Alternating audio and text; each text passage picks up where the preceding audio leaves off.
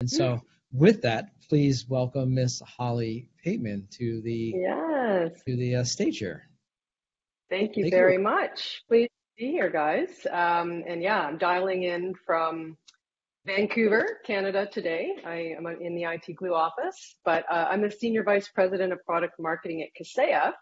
And today we are going to talk a little bit about VSA. I'm not usually one to sit at the front of the bus, by the way, so going first is a little out of my comfort zone, but all good, right? We have to do these things. All right, so today, VSA presents. We're calling this the curious case of the endpoint management ether. I think most people can probably relate to this. And what this means, I mean, let's look back a little bit, right? And this isn't all that long ago. RMM management back in the day, and I'm talking back in the day being 5, 6 years ago, it was pretty simple, right? We had a desktop PC, maybe a laptop and a server. Things were easy peasy. Most RMMs could handle it. MSPs were smooth sailing. But now, let's fast forward.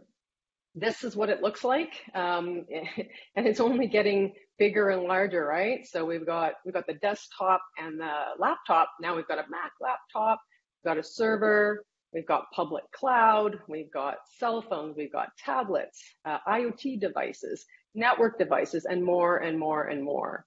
Essentially, this is the look of MSPs these days, right? It's so frustrating because we're being asked to do more with less. It's not like we are being given more resources and budget to manage this stuff.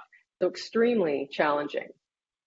I mean, if you look at this just endpoint growth by type, you can see how the non-traditional endpoints have just taken off, right? We've seen 142% increase in these non-traditional endpoints since 2015.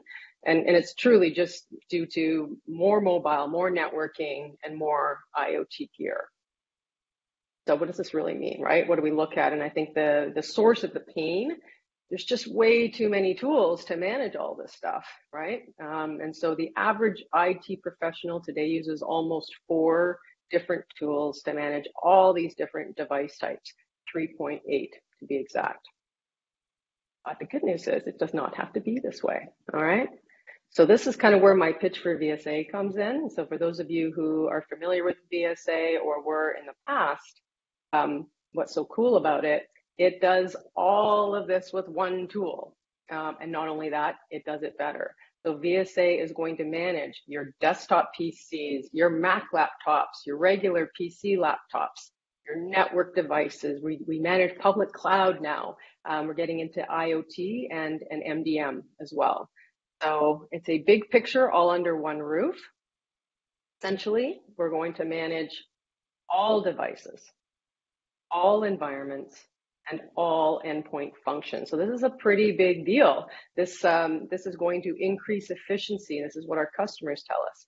It's the efficiency gains are just it's phenomenal. I mean, I think it speaks to some of the issues we're all having with hiring and even finding the resources.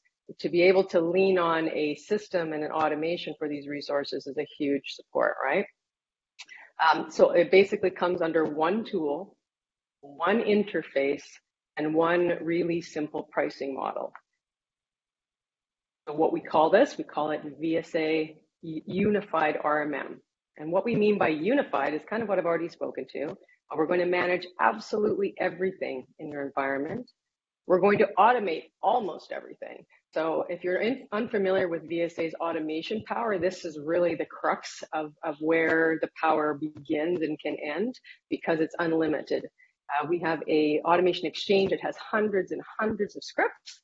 And this is where our customers will take those scripts, they can plug and play them, they can even customize them. So it's just truly the power is unsurmountable. And I'm going to get to this a little bit, but now we can even report on practically anything. So some of the cool new features that we have been coming out with. Cloud management. We added Azure Cloud Management earlier this year. So VSA can now discover virtual machines, SQL instances, cloud services, app services, and load balancers, all within Azure. And it'll trigger VSA to install the agents on your Azure virtual machines. Really cool. We have executive reporting. So, I mean, I think showcasing the value of IT work has always been a pain point for all of us. Our new executive reporting functionality, it's taken reporting to a whole new level of sophistication. So what this means is through our new info center, you can now pull whatever data you want into beautiful, slick, ready-made report templates. We actually leverage Win Enterprise for this. So you can export it into any kind of third-party platform, Power BI, Tableau. You can put it into ready-made templates, and they can be sent automatically to whoever you want, whenever you want, and however you want. So this is pretty phenomenal. Really brings the ability to showcase value to front and center. We also have lightning fast patching. So our new software management 2.0 platform, it's been operational for the better part of this year. But what's really neat about it, there's 0 CPU storage at the endpoint. So what this means is your patches are super fast. You can do a Windows patch in less than a minute. Most patches are within seconds. And our catalog is burgeoning. It's like 200 plus titles, and it's been designed in a way that things can be added continuously. We're also getting into MDM, as I mentioned.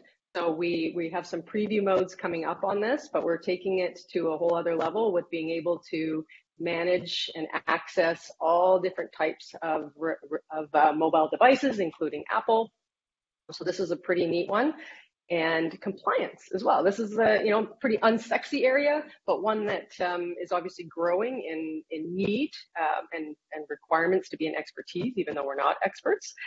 So we have a compliance manager product as well at Kaseya, and you can set it up so that VSA pulls in all the it'll automate all the compliance data collection by VSA agents, and it's going to leverage your VSA agent procedures to collect and update all of that information in Compliance Manager. So you don't have to toggle to a different tool. All right, and this is coming too. We've got agentless remote control. So what this means is you can access any device. It doesn't even have to have an agent on it. These are just some of the really neat things coming, but the coolest thing coming this fall, drum roll please, is VSA 10. This is a whole new platform that we will be launching. So think of everything we've just talked about for VSA 9, and that's the version we're in now. We're going to put it on steroids. All right, so extensive endpoint coverage, up to 1 million endpoints, exceptional scale. You can scale as quickly and as wide as you need to. It's going to have an extraordinary user experience. I've seen it. It's completely modern, and it's very simple and modern. So beautiful user experience and expansive automation. So we had obviously automation is sort of the meat of VSA. It's going to take it to a whole new level with X. So we call it VSA X internally, VSA 10, VSA X. It's coming this fall. So we're excited to be able to show it to you guys. And that is it. So if you'd like to see for yourself, obviously come check us out in the post-pitch breakout room. We'll be there. But also, if you'd like to get a demo of VSA at any time, go to the website. You can take that link or just go to the website. And thank you for your time. I think I'm under 7 minutes.